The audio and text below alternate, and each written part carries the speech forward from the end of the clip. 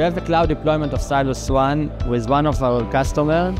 One day we noticed that there is an alert in CylusOne. We're suspicious this is not a regular alert that happened in the system, so we immediately called him, and together with him we did an investigation of the issue, and we figured out that the reason was that there is a pen tester in their system that doing some malicious attacks.